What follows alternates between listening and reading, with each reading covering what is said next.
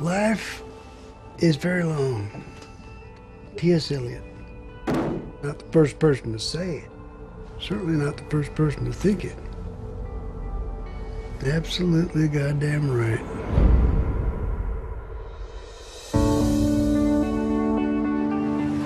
You ready for this? No. No way. Hey, Mom, I'm here. Oh, Mom, you're so big. Look at your boobs. Last time I saw you, you looked like a little boy.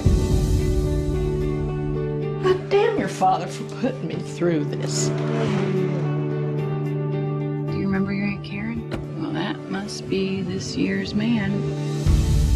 Soon you'll be gone, never to return. Don't start, Laura. Your father, you broke his heart when you moved away. That is wildly unfair. You were Beverly's favorite, you know that. I'd prefer to think my parents loved their children equally. I'm sure you prefer to think that Santa Claus brought you presents, too.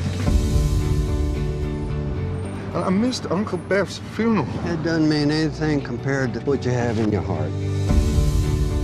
Bill, where are you living now? Beg your pardon? You and Barbara separated, right? Or are you divorced already?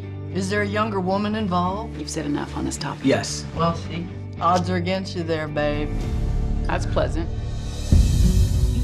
In my day, families stayed together. I'm a man on fire, walking through your street with one guitar and two dancing feet. You supposed to be smoking? Is anybody supposed to smoke? What are you doing? Do I smell what I think I smell?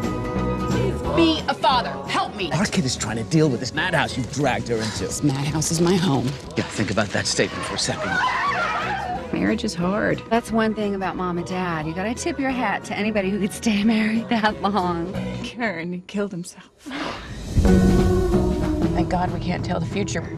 We'd never get out of it.